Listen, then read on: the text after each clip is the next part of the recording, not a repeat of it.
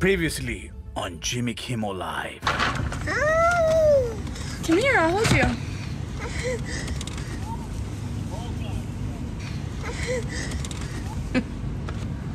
He's eating my car. Maybe there's something dead on it.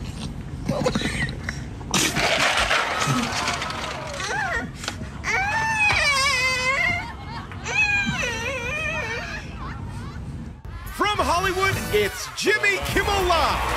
Tonight, Paul Dano, Nick Offerman, and Seth Rogen, plus music from 2 Chainz and Lil Wayne with Clino and Bequito. And now, Jimmy Kimmel.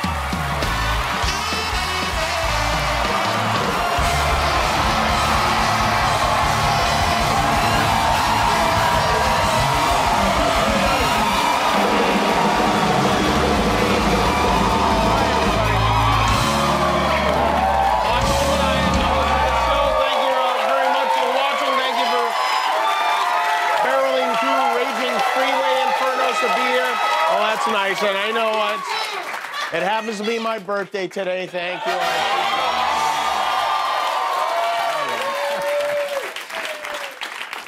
73 years old today. That's right, 73 years old.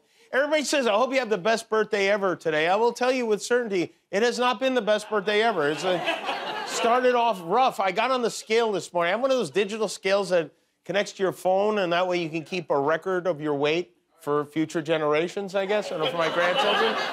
And this scale, it's like an $80 scale. Every time you get on it, it tells you how much weight you either gained or lost since the last time you got on it. So I get on it this morning, and the first display is a little graphic that says, happy birthday. I'm like, which is a weird thing coming from an appliance you're standing on naked. And then after happy birthday, the next screen, it tells me since the last time I weighed myself, which was Thursday, by the way, I've gained 4.9 pounds. Happy birthday, you gained 5 pounds in 4 days. I almost took it out to the garbage. I almost threw it in a recycling bin. I also got a lot of texts today. When your birthday's in the news, you get a lot of texts from, like, a guy that got you tickets once to Cirque du Soleil, a driver that picked you up at the airport in Detroit. You're like, what the hell? Oh, 2008 was the last, that kind of thing. The people you really want to hear from on your birthday. But I also got a nice email from a celebrity this morning. You want to guess who that celebrity was, Guillermo? Not you, although I did get a nice text from you. Ben Affleck? Not Ben Affleck, no. George Clooney? Not George Clooney, no. Matt Damon? No, come on. Will Ferrell? I said a celebrity. What? Will Ferrell? Not Will Ferrell. No, the answer is Weird Al Yankovic gave me a... So, I think I made out in the plus column. Speaking of making out, do you see this video of Travis Kelce and Taylor Swift? Woo, indeed. Travis Kelce flew all the way to Argentina to see Taylor Swift in concert. And, you know, she makes him buy the tickets. He has to get them on Ticketmaster like everybody else. And then after the show, she comes off stage, and he's there. She runs, jumped into his arms, and then he ran her back 57 yards for a touchdown. It was incredible. These two, I mean, she is on tour around the world and still makes it to his games on Sundays. He's in the middle of a football season. He's flying to Buenos Aires. They're making it very hard for every other couple that's in a long-distance relationship right now. Oh, you can't make it to my mom's house for Thanksgiving this year? Travis flew to Singapore for Taylor. On the other side of humanity's coin, we have Donald Trump Jr., who was in court again this morning. There he is. You hear the protesters chanting, crime family, and that is basically what these people are, a crime family, a very dumb crime family, the Gambozos, if you will, and Don Jr., he's so embarrassing. He's on the stand, he's testifying in this $250 million fraud trial, and he has to compliment, he said his father is an artist with real estate. Yeah, he's an artist. He's Vincent Van Gogh to jail with real estate is what he is. He also boasted that his dad is the father of hotel gyms. He said, maybe someone put a gym in a building somewhere, but no one did it at the scale of my father. He's saying that his the father of the hotel gym is a guy who's never stepped inside one, okay? The amount of ass-kissing in this trial is insane. DJ TJ, of course, denies any and all wrongdoing and is instead going with the "our accountants did it" defense. I'm not supposed to rely on a Big Five accounting firm, like one of the biggest accounting firms in the world. I can pay them millions of dollars. I rely on them to do accounting, but I'm supposed to know more than them. By this logic, insurance companies are going to start suing patients for listening to their doctors. Right? Do you understand? Like, am I supposed to know more? Oh, Don Jr. doesn't know anything about it. I'm not an accountant. I'm a business guy.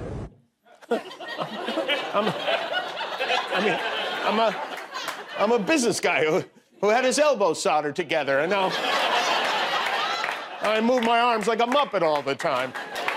And with all the complaining the Trumps do about this trial playing out in the media, you could barely even turn the channel without seeing their lawyer doing an interview with somebody. What have they been asking the kids? And tell me how they fit into all of this. They don't fit into all of this. What have they been asking the kids? It's very simple. They'll ask the kids, did you give a value to somebody? Did you do something? And everybody said resoundingly no. And these kids did nothing wrong. They should not be in this case. Ivanka's already out of the case. The boys should not be in the case. That's right. They're just boys. They're kids. Eric has a book report due this weekend. They're both still wearing pull-ups. They're on trial? I mean, come on. Don and Don Jr. had some father and son event this weekend. They went to the UFC fight at Madison Square Garden. There they are. Trump's being cheered on. With he's got Dana White there. He's got Tucker Carlson in the back. He's got Kid Rock in tow. And, of course, oh, yeah, there we go, a little fist bump. Don Jr. was thrilled to be a part of the group. He posted this picture of him and Tuck cackling in their blue checker print shirts. A couple of banana Republicans right there. And by the way, Donald Trump's older sister, Marianne, the former judge, died this morning. They found her unresponsive in her apartment. She was 86 years old. So far today, Trump has posted lashing out at the witch hunt, attacking deranged Jack Smith, going on about radical left zealots and thugs, plugging a book of letters he's selling. No mention of his sister whatsoever. I hope he at least has the decency to find a good plot for her on the golf course. Meanwhile, another Republican candidate has whittled himself out of the race. Tim Scott has decided to suspend his campaign for president. If you don't know who Tim Scott is, it's why he decided to suspend his campaign for president. This is Tim asking voters to paint him like one of their French girls. He's gone now, and that's a shame. I was looking forward to seeing what weird way he was going to sit next. So, with Scott out, the remaining candidates for Republican are Donald Trump, Ron DeSantis, Chris Christie, Nikki Haley, Freddie Krueger, Snidely Whiplash, and a big mouth Billy Bass, I think. And on the independent side, you got RFK Jr., who is not only is he anti-vax, he's also apparently anti-socks because he was photographed strolling around barefoot on a food-covered airplane floor. It takes a special kind of psychopath to wear a belt but no shoes. But this is how you build natural immunity. Big Pharma won't tell you to walk around barefoot on an airplane because there's no money in it for them. And then we have another unbalanced candidate. Remember the QAnon Shaman? This guy? Well, he's out of prison and now wants to serve time in Congress. He's running as a libertarian in Arizona. It's like they say, if you can't violently overthrow him, join him. I have to say, I kind of want him to win just so we could see him in the lunchroom with George Santos. There's another new Trump book coming out tomorrow. This one is from Jonathan Karl of ABC News. It's called Tired of Winning, and there's pretty good nuggets.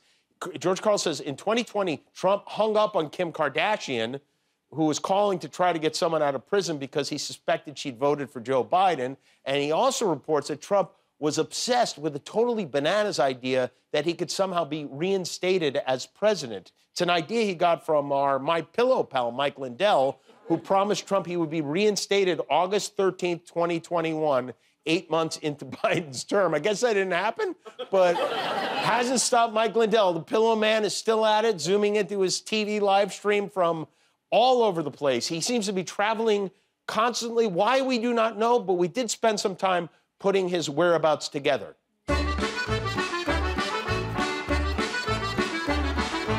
Hello, everybody. Welcome to Lindell Report. We're going through slippers here. They've turned a blind eye to this election crime. Just a computer error can cost an election. That's why they're attacking My Pillow. We get rid of the machine, we melt them down, we turn them into prison bars. Brandon, how am I coming in on? Loud and clear. When I got evidence in January of 21, it shows China was in the inside. Really?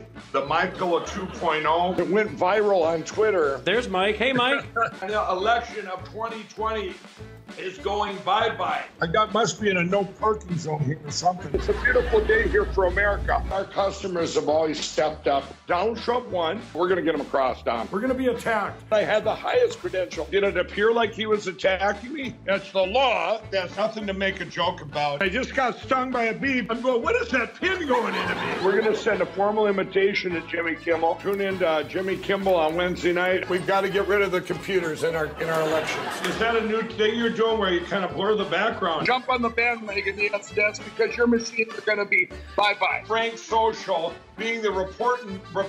Well, I think we lost Mike. Yeah. Hey, we lost Mike a long time ago. It's just coming around to it now. It's a busy time for Mike Lindell, no doubt, but even busier for our embattled former president, who I guess in an attempt to mend the wall between himself and the Latino community, sat down on his balls for an interview with Univision where he was taken to task on a number of subjects by one of the toughest journalists in any language. You see where this is going? Oh, let's find out. Buenas noches, and welcome to the Univision interview of Donald Trump. Mr. Trump, first question. Stormy Daniels say you have a chalupa that is very small. ¿Es verdad? I do. Me too. It's okay. Okay, next question. What would happen if you stopped eating at McDonald's? They would be out of business. They'd be out. Because you eat so much. I do. Me too. What about Melania? How would you describe your marriage? It's a hoax. Yeah, that seems right. I have to say, you look very orange today, sir. Some people say you look like an Oompa Loompa. What do you think of the Oompa Loompas? They're energetic people. They have more energy. They're very smart. They're incredible people. They're passionate people. You know, it's always tough to generalize about people, but you can, you know. Some people would say, oh, that's not good. It's not politically correct. You're probably right. It is time to stop being so PC about Oompa Loompas. Great point, sir. Oh, I have another question for you. Can you tell me who's this? That's Silence of the Lamb. That's Hannibal Lecter. Do you know him? He's a friend of mine. He's a tremendous man. He's been very loyal to me. I've been very loyal to him. Next question. Who are these guys? These are people that are very, very disturbed, very, very mentally ill. Yes, they seem very bad and very ugly, too. Anyway, thank you for inviting me to your very weird house. Before I go, I have a surprise. It is my honor to announce you have been named Mexico's 2023 Pendejo of the Year.